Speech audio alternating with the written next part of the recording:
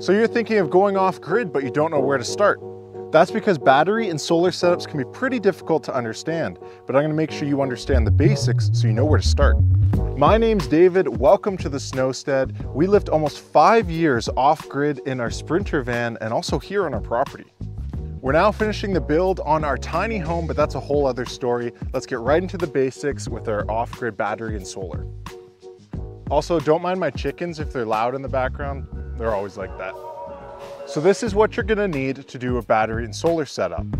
Batteries, obviously, an inverter, solar charge controller, bus bar or distributor, a battery monitor, wires and fuses, and of course, solar panels. We're gonna go in depth to each of these components and figure out how you can calculate the size of everything you need. So let's get right into it. The heart of your system is going to be your batteries. These days, you might as well stick to lithium phosphate batteries rather than lead acid, which is what you find in your car. In the back of our van is where we kept our batteries, and we had 5 Battleborn 100 amp hour batteries.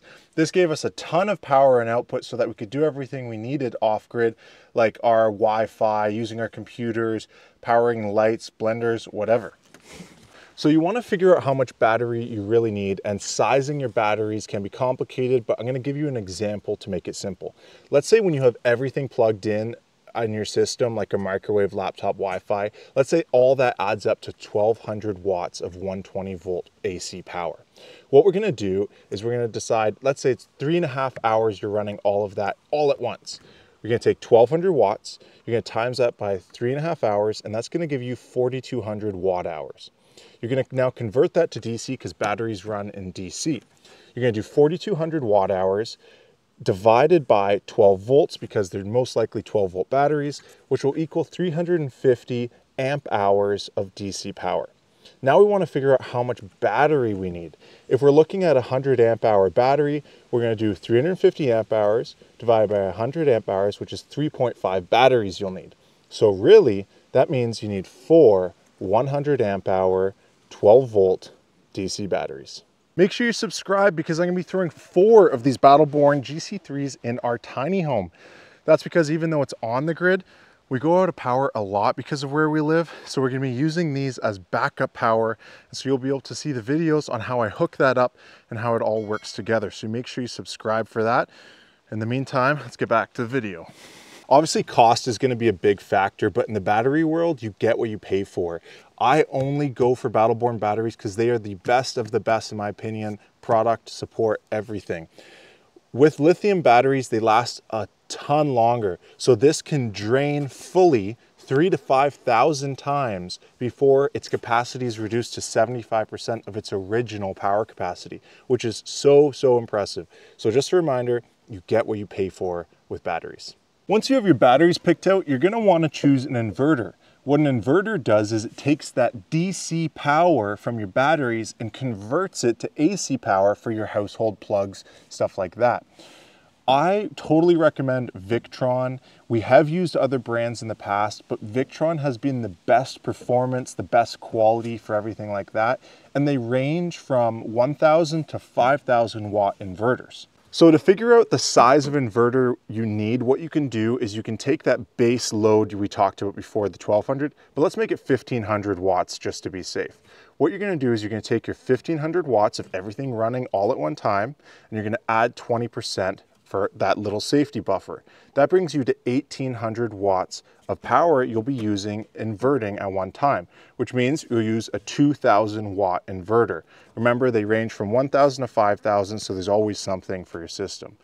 A really good way to do it is for every 100 amp hours of battery power you have, you're gonna want about 1000 watts of inverting power.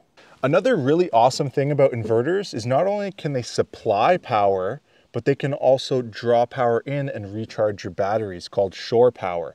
Let's say in our van, we went and plugged up to a campsite. When we plug into the shore power or the campsite power, we would tell our inverter, hey, we're plugged in, can you charge up our batteries because we're running low on solar? It would then take power from the shore or the campsite and draw it back into our batteries and make sure we're fully charged. It's a really awesome system. It just absolutely poured outside. Luckily, I saved it in time. By the way, if you have any questions along the way about this stuff, I know even though it's the basics, it's still complicated. Make sure you leave your comments below and I'll do my best to try to answer them, and I know other people will too. Up next is the solar charge controller. What this does is it takes the power coming in from your solar panels and makes it nice and clean to go into your battery so it doesn't overcharge or surge anything. MPPT is a technology used in solar charge controllers, which is maximum power point tracking, which basically allows it to change the voltage and current to maximize the power output into your batteries, which is great for off-grid. How to choose your solar charge controller isn't too difficult, but you can use something like this chart here. In our case, we're upping our batteries to 24 volt and we're using up to 2,000 watts of solar panels. So for this, we needed the 150/70 MPPT solar charge controller. You'll also need a distributor or bus bars. Basically what that does is it connects your positive and your negative wires together for parts of your system and components. So if you look in this Lynx distributor by Victron, it's basically two lines of metal. You can think of them as wires where the black is the negative, connects all the negatives together down there, and the red is the positive and connects all the positives together. Say this would connect your inverter, your solar charge controller, those sorts of things. Now you don't need a distributor like this that's a little bit more expensive. You can go something more traditional like what we did in our van. You can see here we have our two bus bars, our negative and positive bus bars, where they all connect. So all the negatives connect over there and all the positives connect over here. This is just a more traditional way of doing it compared to the Victron distributor. Battery monitors are also really important. They allow you to double check how much capacity and battery you have left. There's some ways you can do it. One is this shunt, which basically monitors how much power is coming out of the battery, and you can see the capacity and the voltage on here. Or you can go with something a little bit more technical like the Serbo GX from Victron, which allows you to control it. You can see more in depth, and you can actually add on more systems. Like you can monitor the different components all together in this one touchscreen, which is really cool. And just to show you in our van real quick, here's the BMV 712, and here you can see that we can see we're 99.1% of battery, and we can also check on how many amp hours, watts are coming in or being used, and as well as voltage.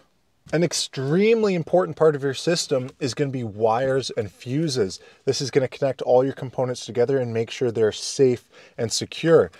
Fuses are a little bit more difficult to determine what you need between what components.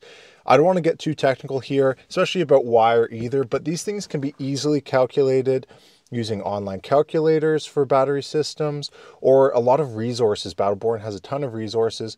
What I like to do if I'm trying to figure something out is I'll reference other people's schematics, like my schematic that I've created here.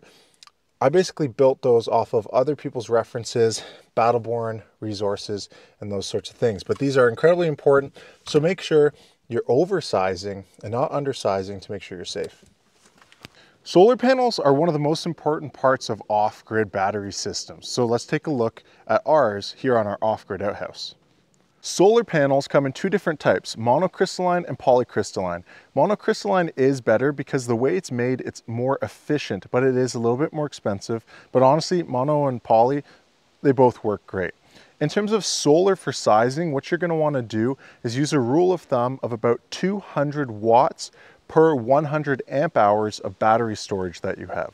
But honestly, from our experience living off grid, you want as much solar as you possibly can get because like here in the winter, we don't get very much sun. So we rely on backup power like a generator to help supplement, even though we keep the solar panels clean from snow and leaves, and you just want to be able to size a lot more than you think. And there you are. Those are the basics of a battery and solar off-grid setup. You're pretty much set to start researching and doing what you need to do. Also, shout out to Battleborn. They are the best provider of batteries for your off-grid setup, whether it's an RV, van, tiny home, boat, whatever. Battleborn, I can't recommend them any higher than that. Also, I really love Victron's products as well. They're top of the line. They will make sure that you're safe, secure, and getting all the power you need. If you have any questions about anything that we've talked about, make sure you comment below.